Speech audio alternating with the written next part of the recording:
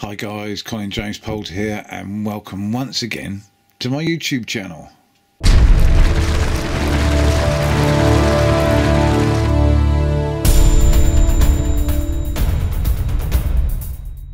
Hi guys, well I hope you had a fantastic Christmas and an equally fantastic New Year.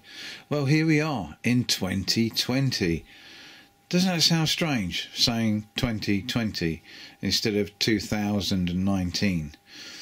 I've written 2020 down a few times over the past month and it feels weird too. But anyway, we're not in the studio today doing any recordings. We're actually... Ding, ding, ding, ding, ding, ding. If we go out into the hall, if you hear any eminence of cries or dissatisfaction coming from behind that door, that's Leon's bedroom door. He's playing on his Xbox at the moment. He doesn't know I'm making a video, so... But there you go, gunfire. Oh yeah, he's 14, I think he's killed something or someone. But anyway, here we are at my boiler. It's a Glowworm Ultimate, and if you remember I did a repair video last year, I think it might have been early last year, on the oxygenating motor. So briefly, again, you know, the boiler's isolated, and on the top here, just there, that is an induction motor which drives a fan, and on top of that, there should be a fan to keep this motor cool. Indeed there is. It's at the back there somewhere. I might have put it up on top. I think I put it up on top. I did. If I just grab that for you guys so you can have a look. Here it is. This is the fan that keeps the motor cool, which drives the fan, which feeds oxygen into the combustion chamber. You can see the centre of it is quite melted there. That actually sits on top of that part of the shaft on the motor for the oxygenating fan, which is inside this cowling. So basically you've got the flue there, and there's two parts to the flue. There's an inner part and then there's an outer part inside there, and the inner part takes the exhaust gas out and the outer part brings oxygen back in via this fan here, which is driven by this motor, and it goes into the oxygenating chamber or the combustion chamber down there. And on a combustion chamber you've got, as you have on most boilers, you've got a little sight hole so you can see whether it's actually working or not. Now last year it packed up. We had no heating, no cold water, cold water, no hot water or heating. So I called them out and they had a look and they said, oh yeah, rah, rah, rah. The motor had seized up, okay, which is this part here. And all the guy did was like stand about 3 feet away, squirt the motor with WD-40, hoping that it would get into the bearings. There's two bearings, there's one top and there's one right underneath, and you see it's there somewhere, it's right under there. Now these aren't ball bearing bearings, they're phosphor bronze bearings, they're like bushing. And of course what happened, the bushings got tired, motors got hot, they run hot, and the little plastic cooling fans popped off the top, and subsequently it's all got hot and things seized up.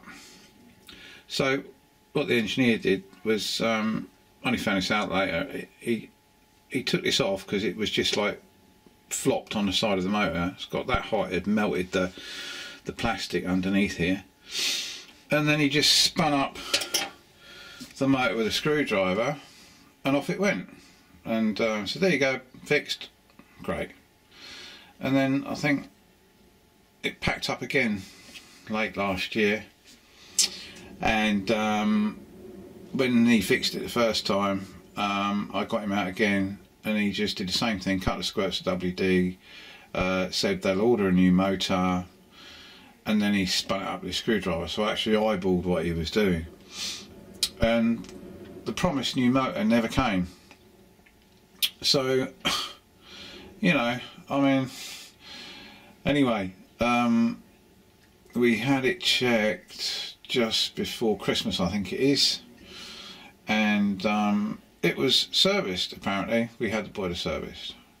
They didn't spot that there was no fan sitting on top of the motor, which that should have been put right on the last inspection by the engineer.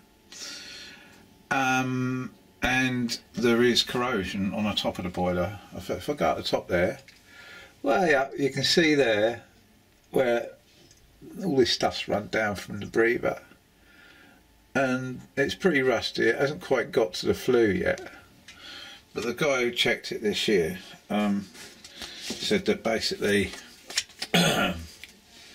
danger, safety warning, do not use. That's the sticker he put on it. He said you can still use it. I thought, huh? But it says do not use.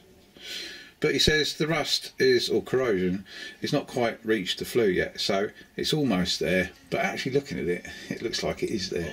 But anyway, he said you can carry on using it. You're due for a new boiler, which we've been promised for over a year now. Well, actually, to be fair, 9 months. And we've been promised a new new motor for a good 9 months, 10 months now, being January 2020. So we're due for new radiators and a new boiler, combi boiler radiators with stats on them. But will that day arrive? Is this just going to go on and on? Now I know what sort of induction motor it is because A, I've done research on Google, and B, there's a label on the side there. So this time I'm just going to say, well look, you know, if you don't fix it, I shall get a new motor and fix it myself. I mean, you know, I've done mechanical engineering, electronics, electrical engineering, and you know, back in my youth, which in full fairness is 35 years ago, and although there's little bits of it left up there in my brain, I can quite easily swap out an induction motor for this boiler. That's not a problem. So that's what I'm going to say. I'm going to say, look, either you do it or I'm going to fix it myself. Sorry for waffling on, guys, but I'm just like at the point where I'm thinking, you know, I'm pretty fed up with this. So anyway, heating packed up last night. I thought, strange, no heating, no hot water. So I opened the cupboard and I can hear like a sound, which is obviously this motor had seized. This poor little motor had seized up again, and this is a coil here, and without the fan on top, without it spinning, this coil just gets hotter and hotter and hotter and hotter until at the point where it will catch fire, because it's just like a, you know, electric fire basically. Without that fan on there, take time, but over time it will get hot and eventually catch light. So I've let it cool down. I have turned the blades here, and that I've put some lube in there, and guys, that was solid. You could not just flick that like that. It got that hot, and the phosphor bronze bushing bearings, because they're not normal ball bearings, it got that hot, the whole lot just stopped. So down at my local good old Lidl, yeah, I got some graphite oil. This is great stuff. It's got graphite in it, so get it in there, and it'll take the temperature as well. I don't know what the running temperature of this motor is, because I haven't looked up the specs with its proper little fan on. I might be able to get that back on there somehow. But anyway, I'm going to do a test run. So I've lubed the top and bottom bushing on the bearings, which is the top there, and you can't quite see it, but it's way under there. But you can get at it with a straw on a spray can, which I've done. I'll let it sit for about half an hour to cool down. While it was hot, I put some lube in there. I'll put some lube in when it's cold. So let's fire it up and see if it works.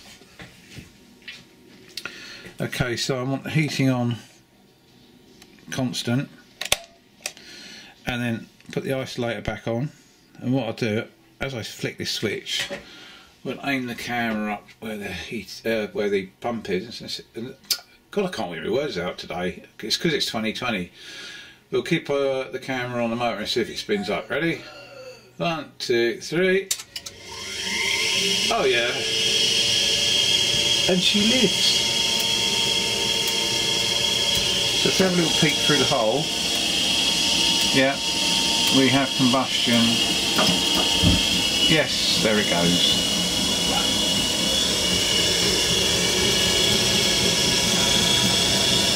It seems to be running fine.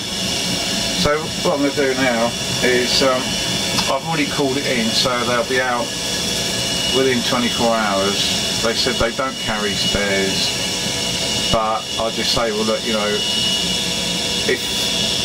can you get a new motor for it? That's all it needs until we get the boiler replaced. If they just get a new motor for it, just to tie us over, that'd be great. You know, otherwise I'll just do it myself, because it's winter now, it's cold, and you know, we have a baby here, my grandson, and it gets bloody cold, I tell you. So this has got to be fixed. Right, that's my rant to the boiler finished with. You know, so I'm going to see if I can repair this. You can see it's got that hot, it's actually burnt. And this was way last year and they didn't bother replacing any parts. And that's ridiculous.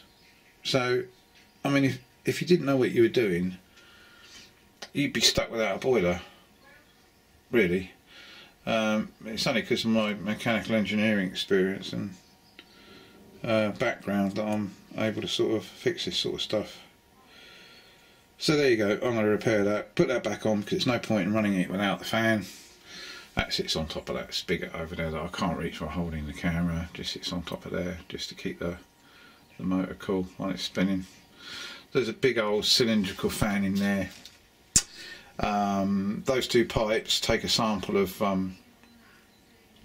the oxygen, feed that down to the combustion chamber, and yeah, etc, etc. I don't particularly fancy replacing it. It's a little bit of a pig to do, but it can be done. If they won't replace the motor, then that's what I'll do until we get a new boiler. Okay guys, well that's it. I don't know whether you found that interesting or not. If not, sorry, but if you did, then great. And don't forget to like and subscribe. Anyway, catch you later. Cheers in. Bye.